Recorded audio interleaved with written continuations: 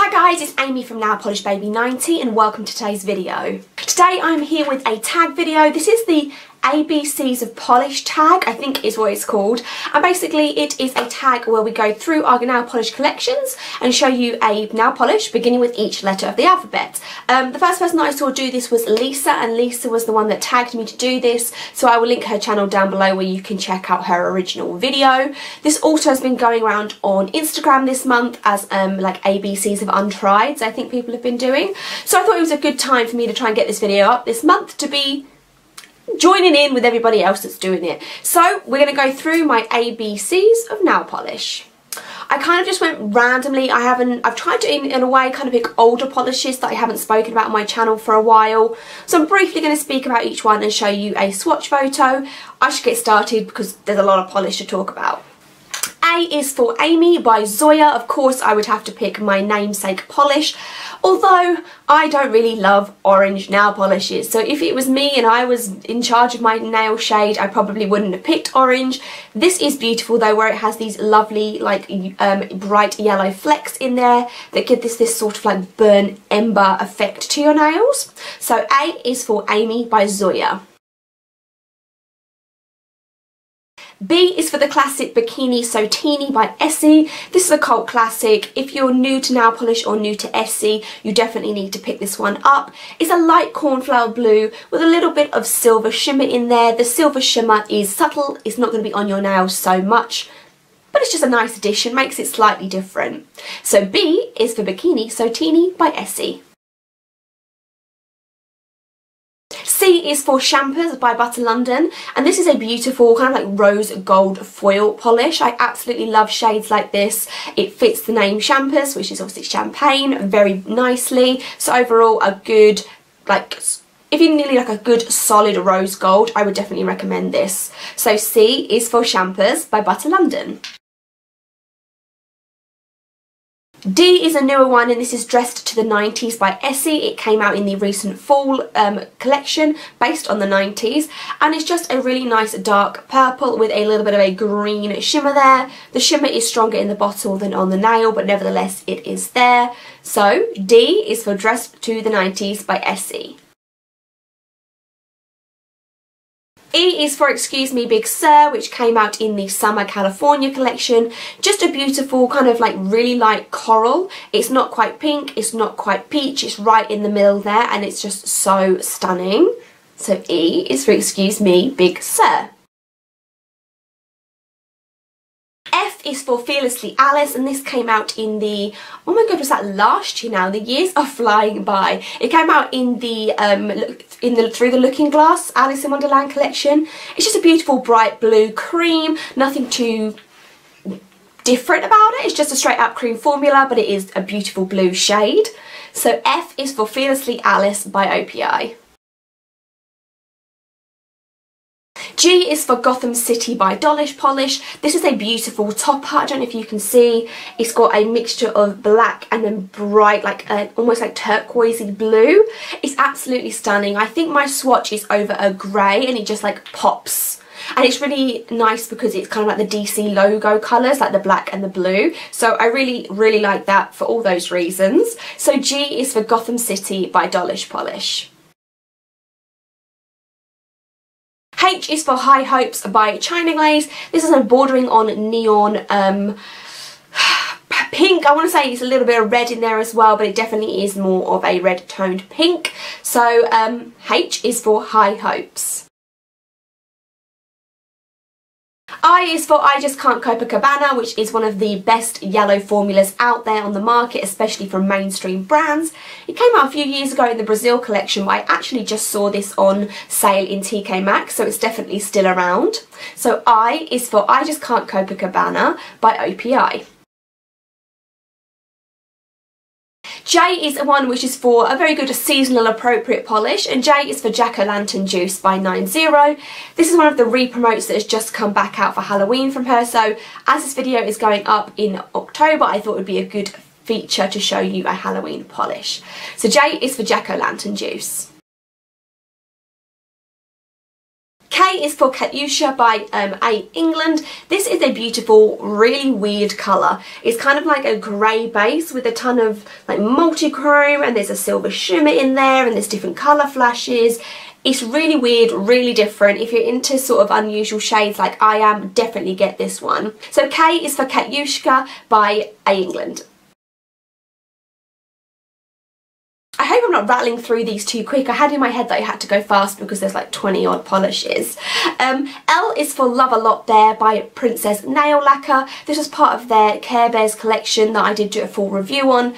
It's just a beautiful, I don't know, it's kind of like, again, like a corally pink, but it's super bright, bordering on neon. These are great for the springtime. So L is for Love a Lot There by Princess Nail Lacquer. M is for Meet My Decorator, and this came out in the Breakfast at Tiffany's collection over Christmas last year, which seems like it wasn't that long ago, but we're almost at Christmas for this year, so things are moving fast. It's just a stand-up bright red like cream formula. If you have other bright reds, you don't need this, but it fitted the M theme nicely. M is for Meet My Decorator by OPI. N is by Orly, and this is Nourishingly Nude, and this is part of their Orly breathable nail treatment line. It's one that's meant to be not as, I guess, harsh chemicals, so it allows your nails to breathe and heal and grow while giving you a little bit of a pop of colour on there. So N is for Nourishingly Nude by Orly. O is for Oh Whale, which is one of my favourite Glam polishes. It's a beautiful kind of like cornflower blue base with a ton of navy glitters in there, and there's also a little purple flash to it as well. It's absolutely stunning. I can't think when this came out, maybe a couple of years ago now. Glam Polish does bring out a lot of collections, and I know this came out with ones that were all like sea creatures. So O is for Oh Whale by Glam Polish. P is for Pop Art by Candy Lacquer, and this is a beautiful glitter topper with kind of like every colour imaginable. They're all very bright, they're all very, I guess, middle-sized glitters, and then there's also a fine scattering of black glitters in the background. A great, bright, fun topper. So P is for Pop Art by Candy Lacquer. Q is for Queen Bee, which is one of my favourite China Glaze. It's this really nice, I guess, indigo colour. I think if you think of indigo, this is one of the colours that you think of. It's just a beautiful cream formula. It came out in a fall collection a couple of years ago, I believe. It's just a stunning indigo. So Q is for Queen Bee by China Glaze. R is for Rose Bower by A England, and it's just a beautiful like mid-toned red with a ton of holographic in here, so it does kind of look like it's almost like on fire. I like reds when they've got other things added to them, so they look like really like vibrant and bright. So R is for Rose Bower by A England. S is for Strawberry Fields by China Glaze. This is a beautiful bright pink with a ton of gold shimmer in here. I like this one just for the Beatles reference alone, and it's a really beautiful colour. I'm not a huge fan of bright pinks, but the pink shimmer in this just elevates it and makes it stunning. So S is for Strawberry Fields by China Glaze. T is for The Eyes Have It, which also came out in that same collection as Fearlessly Alice that I already showed you, which was Alice Through the Looking Glass. And this is just a beautiful, bright but pastel blue, maybe one drop of purple in there. So something slightly different, but just a really nice like pastel colour and formula. Nothing, again, nothing too unique about it. T is for The Eyes Have It by OPI.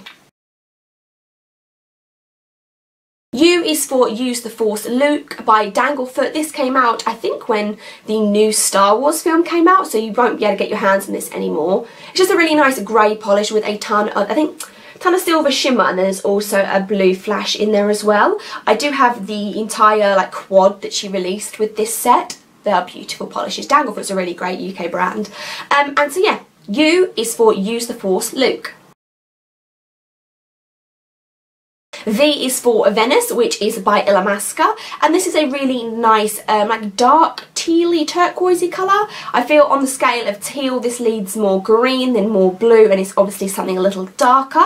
Just a straight up cream formula. V is for Venous by Illamasqua. W is for Wayward Sun by 90 Lacquer. This came out in last year's, was it last year? Yeah, Supernatural collection, which was the autumn range, and this is representing Dean Winchester. It's a really nice green with, again, a few drops of a few drops of blue in there, and it is a hollow as well. So it's like a lovely murky green hollow that's perfect for this time of year. So the W is for Wayward Sun by 90.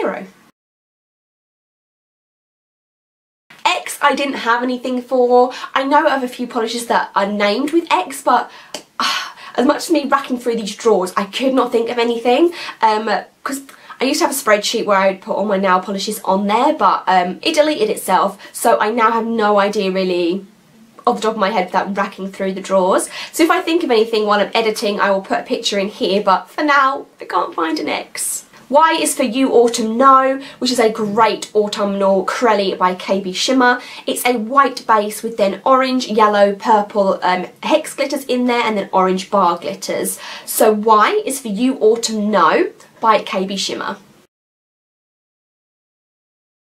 And I actually had a few more options for Z than I thought, but I went for Z is for Zoe by Zoya, because it's a double Z, Zoe and Zoya.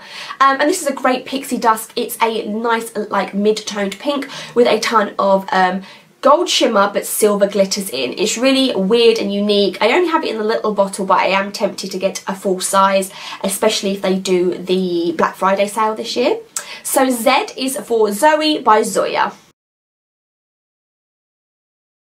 So that is my A to Z of nail polish. I hope I didn't run through that too quickly. I definitely didn't want to make it a long video, but now I'm wondering I went through too quick.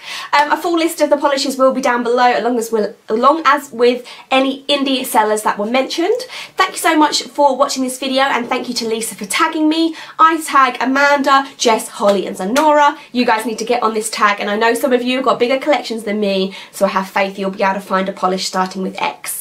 Let me know down below if you've got any unusually named polishes, and I will see you soon. Bye.